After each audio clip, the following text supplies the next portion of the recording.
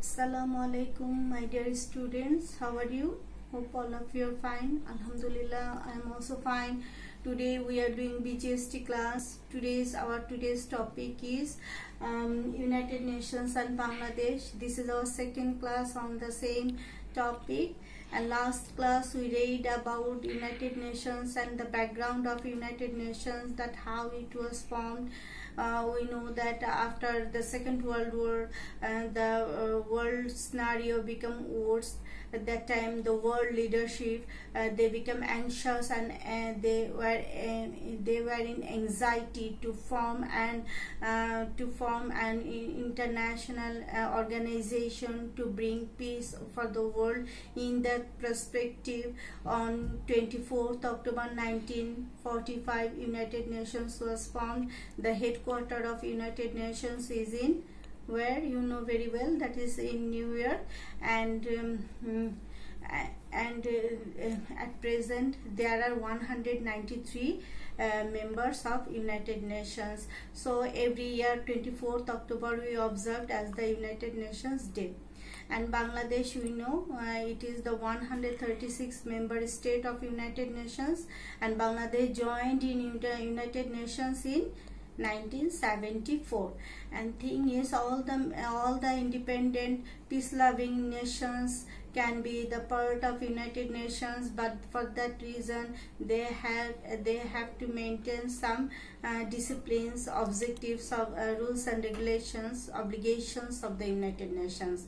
Now, my dear student, I will discuss about the United Nations. United Nations has so many objectives. All are not included in your book, but some specific and important objectives are given in your book.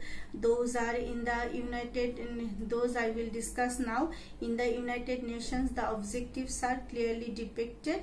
We know for maintaining the international peace and security and develop friendly relations among different regions. The main objectives are as follows. 1 number, to keep peace throughout the world and eliminate all types of trade, aggressive activities that may cause to break the peace. 2 number, to develop friendly relations and cooperations among nations by showing respect to all.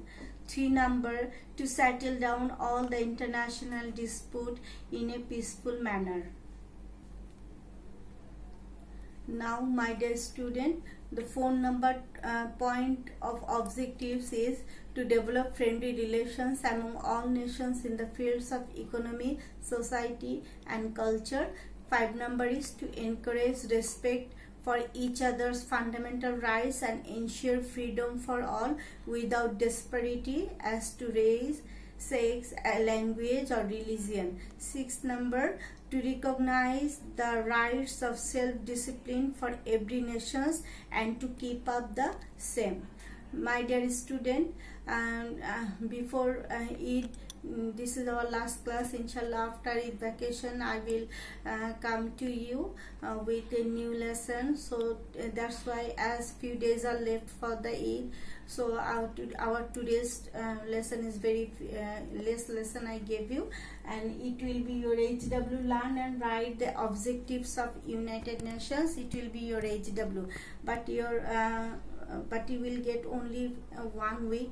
That's why I am not giving more, but you can read the whole chapter if you want. At that time it will be very easy when I will discuss the chapter for you to understand. Not more today. All of Eid Mubarak to you all. Stay home, stay safe and pray for me. Till then, Allah Hafiz.